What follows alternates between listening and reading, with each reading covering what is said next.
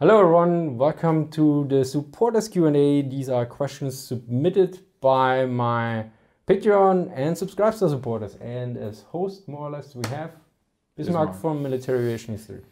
Right, let's start with them. Guy wants to know something about the logistics on the Eastern Front here, it seems. An interesting tidbit that came my way through the excellent We Have Ways podcast. France had a reasonably high per capita number of cars and hence a robust infrastructure to support this. So when France was invaded by Germany, could use this to the Blitzkrieg advantage. In comparison, Russia had a low car number when you compare it to the size of its territory, which would have been a contributing factor to the difficulty of invasion. Do you have other interesting logistic tidbits that had a very important but rarely discussed effect on the war? So I first need to make some stuff clear. I generally don't like the word Blitzkrieg as much as I will just link a video which discusses the term because it was not used by the Germans and is also usually used in the wrong way. Now to the question what is rarely discussed differently, the Germans used trains first the Soviets as outlined in my Soviet logistics video. And here to quote, the Soviet engines moved at a slow speed which allowed them to be driven with basic signaling, in some cases using soldiers with flags, with small intervals between trains and a high density of trains on the line. Tracks could be used in a circular manner, with loaded trains coming down on a good track and lighter unloaded trains returning on poor track. And what is also important, the Soviets managed to evacuate a lot of their trains when the Germans advanced. But they lost a lot of the train network. So what did they have? They had more trains available so they had an overcapacity on moving elements, but had less of a train network. The Germans had, I think, the opposite problem, and here's the quote. The Soviets lose around 40% of their network while losing 15% of the motive power, which meant that for the rest of the war they would have an abundance, especially as the wartime economy required less traffic to do a switch to freight away from passenger traffic. This allowed the simultaneous evacuation of the great cities by the millions of Soviet citizens, and the war industries moved to the Urals. So this is one tidbit I think which is mostly forgotten. So the Soviets, these are quotes from H.G.W. Davy, who is one or the expert on Soviet logistics, and he basically states that the Soviets were very well in using low quality, you could say, train lines and stuff to get everything going. Like they used slow trains but larger ones. The Germans tended to more faster, but then you need different signaling techniques and everything else. So you have a different approach here how they were done. Yeah. And this is something which I think is near. I didn't encounter it at all or somewhere else. I mean, I didn't read too much on logistics because it's a topic which is very important, but also, yeah, few dependent. Yeah. And occasionally I do them, but they are also quite understudied as well. So yeah, that's the big problem often. Right, Julian wants to know, a topic I struggle to find a meaningful amount of information is the naval aspect of the German-Soviet War in World War II. Although this may be beyond the scope of this Q&A, I would greatly appreciate some insight into this topic or references or sources you consider to be of solid quality. Thanks, really enjoying your work. Okay, first off, thank you. First off, I don't know very much about this. And if you think about it, so what major ships do you know from the Kriegsmarine that were sunk by the Soviets? For me, there is only one ship that comes to mind, and this is the Wilhelm Gustloff. It's not even Kriegsmarine. Yeah, that's not even Kriegsmarine, that's a ship, yeah. So, and this was a passenger ship at the end of the war, and I think it was full of refugees. Well, nobody's 100% sure who was on there, but yeah. Mainly refugees and some soldiers probably as well. We don't know. And it was sunk, so this is actually the only, I don't know if there was any major ship, so Bismarck, Tirpitz, the Panzerschiffe, all the others sank basically. There was another refugee ship in the same category as Gustloff.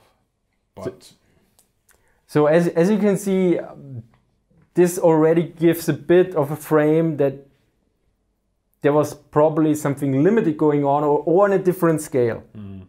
So maybe there was a lot of fighting with small ships, like with the S-boats and everything. But about books, basically I suggest, your name indicates that you likely can read German.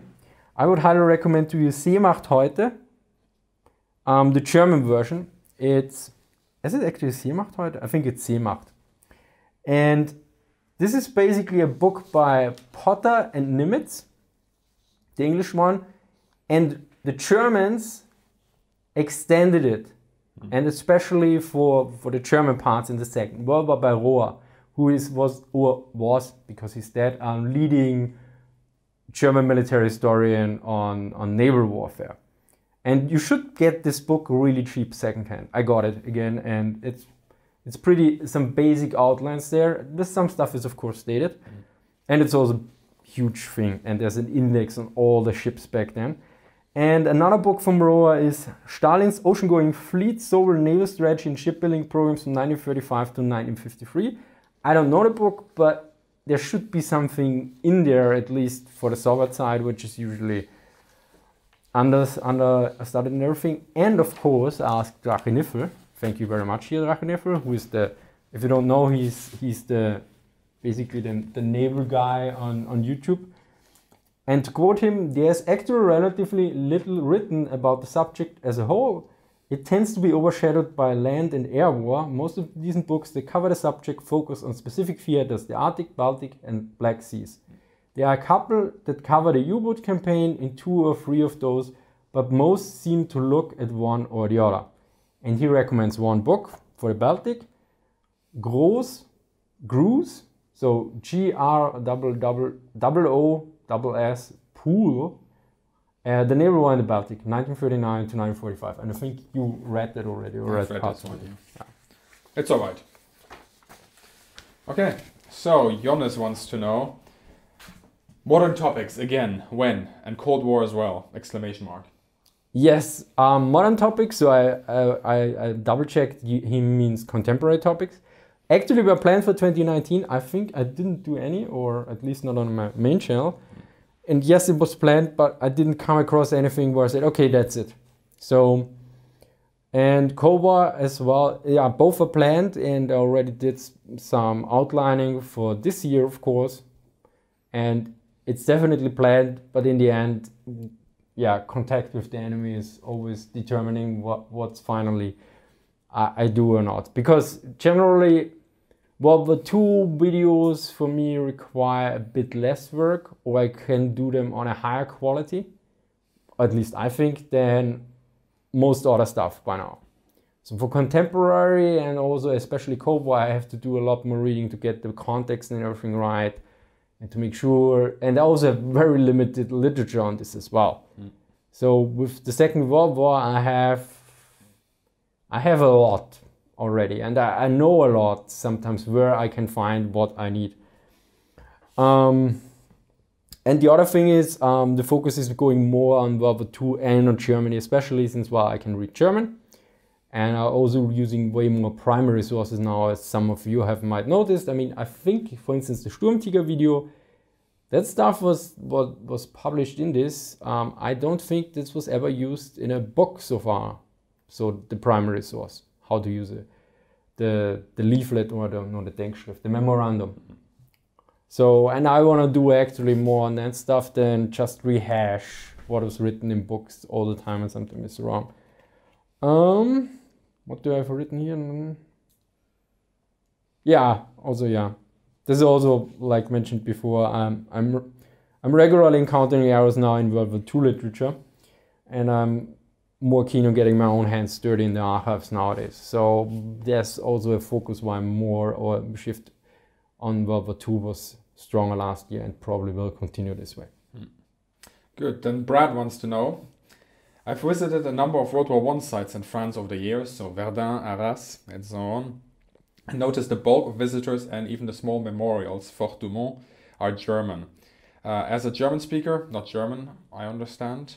Can you understand why this may be? I don't have statistics to prove anything, just anecdotal evidence. I have actually no idea, but you might gonna know because you are a bit more familiar with France and everything. Yeah, so obviously World War One, France, Germany, lots of fighting going on there, and along the front lines, or where the front line used to be, you will find many small memorials.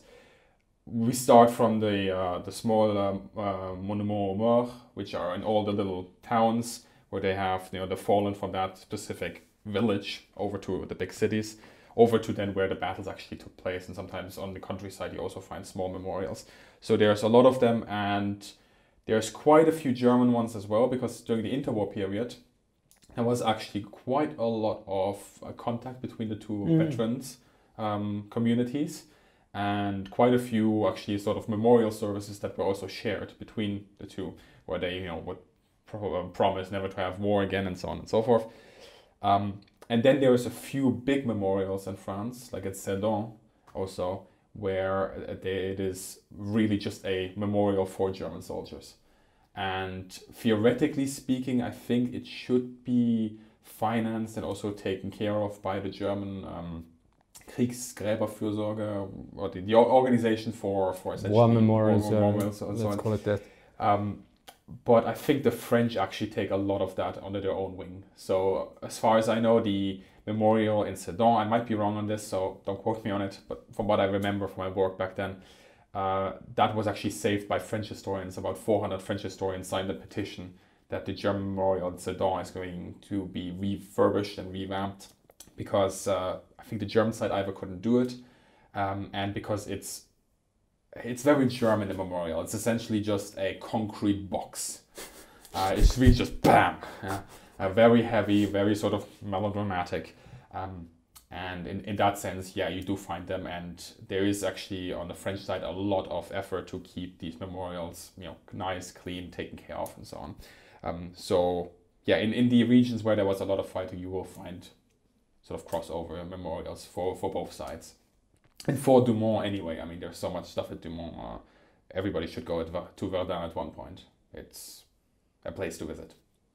It's not a fun place to visit, but it's a place to visit. Right, next question. Well, I hope that answered the question. I hope so too. But yeah, Uncle Joe wants to know, what do you think of Heinrichi? He did hold hundreds of kilometers during Case Blue with just a few divisions and many other instances.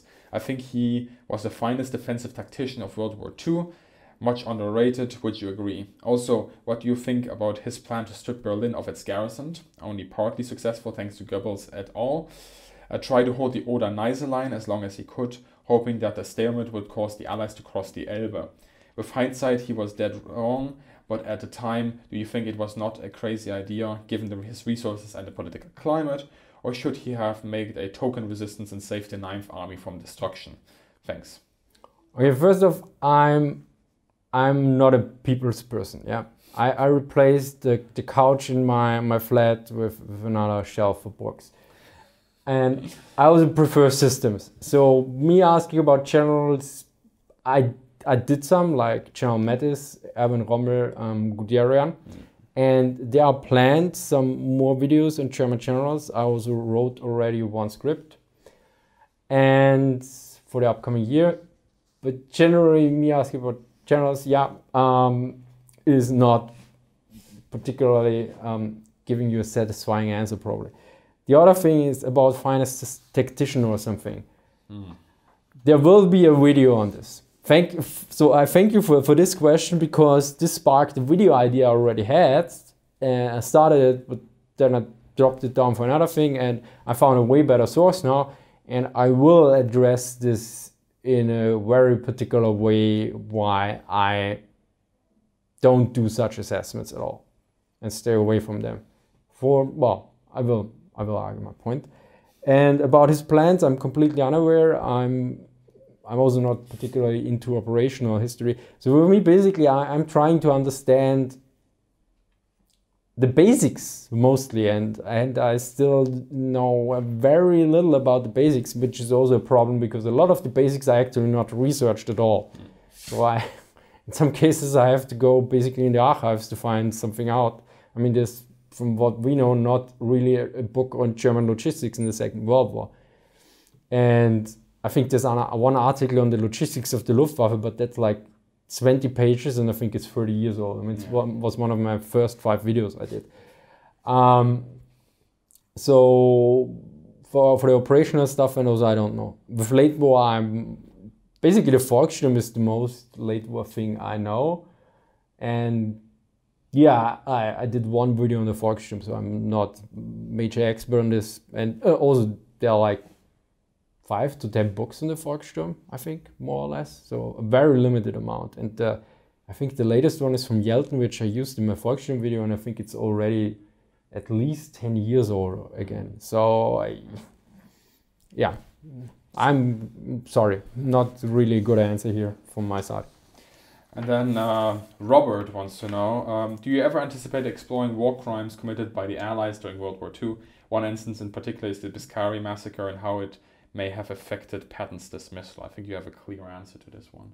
Yeah, first, Robert, nice to read you again. We saw each other at Coneo, Ohio. So thanks for dropping by. So I made a few notes here, and it's the first one is no, no, no, and no, although never say never. So generally, my interest in war crimes is limited. It's similar to the whole drug issue.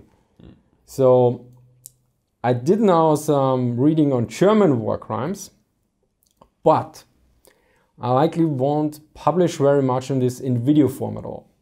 In written form, more likely that I make a comment on the statement, because it's an extremely delicate subject, and as a German speaker, it's also a bit more delicate, I would say. So I try to keep everything I write or say as watertight as possible for obvious reasons. For obvious reasons, yeah. So now the other thing is, if you mention war crimes, toxic comments. If you mention like war crime of one faction or one person, then people will, why didn't you mention X? Why didn't you mention the other? Then they start comparing numbers. Then they do the other stuff, and it's the other thing is YouTube. Likelihood that your video gets demonetized if you talk about too much atrocities or other stuff rises. It starts with everything. So in other way, there are absolutely no incentives in any way which I know why I should talk about it. And I was not really interested in the subject. And then, of course, finally, about specifically your question, if I start to mention as a German speaker US war crimes before I covered the German ones extensively, that's a very, very, very bad idea. And it's also would also be very dubious. And I noticed, for instance, like with non-German military or history YouTubers, that they touch subjects we wouldn't even dare to look at or address in certain ways. It's like, it's just for us, this is not a good idea to do this. We couldn't do this in some cases, I think. I mean, we might get away with this, but at one point it probably would come back to us. So yeah, that's, but the good thing is we have the benefit, we can read usually German resources pretty well. But there are other limitations which come, and others have other limitations due to from which countries they're coming from to touch certain subjects or not. No, I can just echo what Bernhard says as well for my own channel, just to reinforce that a little bit as well.